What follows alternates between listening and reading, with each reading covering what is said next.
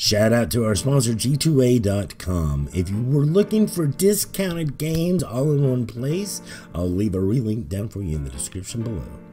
What's up, internet? Stand Up TV here, keeping you guys in the know because Xbox does more 180s than it does ones.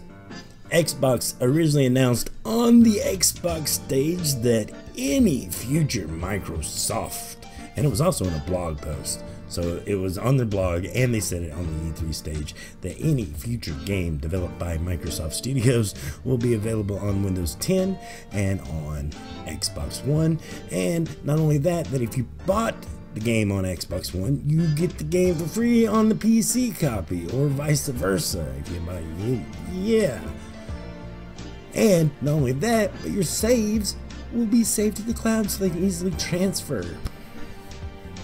Well, now they've changed that statement to say only the games that we showed at E3 this year will be playable on Xbox One and Windows 10. Sneaky Microsoft. So let's talk about the games that weren't shown at E3, like Crackdown, a new Halo 7 or whatever. There's so many franchises that Microsoft does. Now you don't know whether they're going to show up on Windows 10 or not. And I know a lot of PC fans were waiting to get their hands on Halo finally. Maybe not. Perhaps not. Probably more than likely not, because that shooter has been so indoctrinated into the console shooting, which I'm okay with, but a lot of PC gamers aren't, so it probably wouldn't be as good on the PC. I don't know. I wanted to report on this so bad last week, but there just wasn't enough time.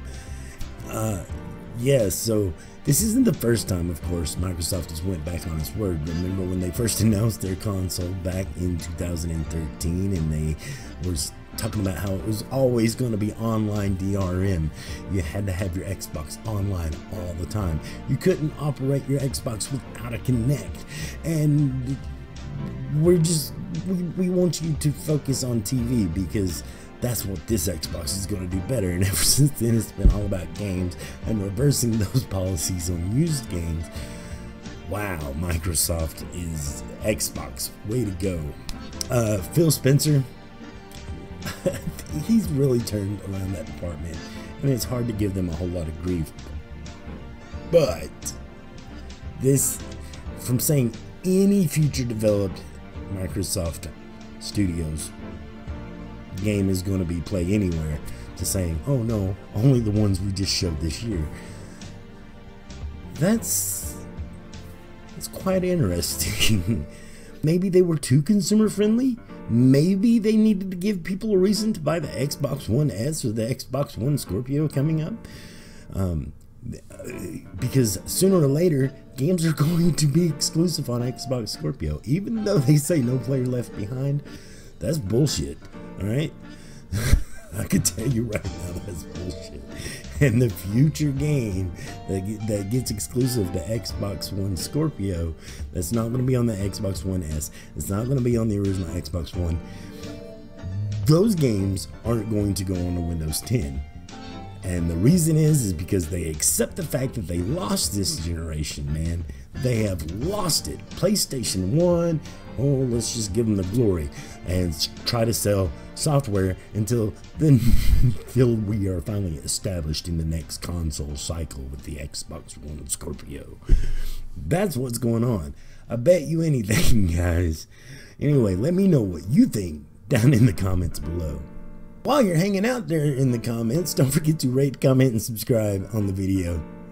Well, yeah, give the video a thumbs up and hit the subscribe button. It's down there somewhere. Anyway, and follow me over at Twitter at StandOTV and over at twitch.tv/StandOTV. Guys, what do you think about Xbox? Backtracking again. Oh man, I love your face, guys. We'll catch you next time. Have a good one.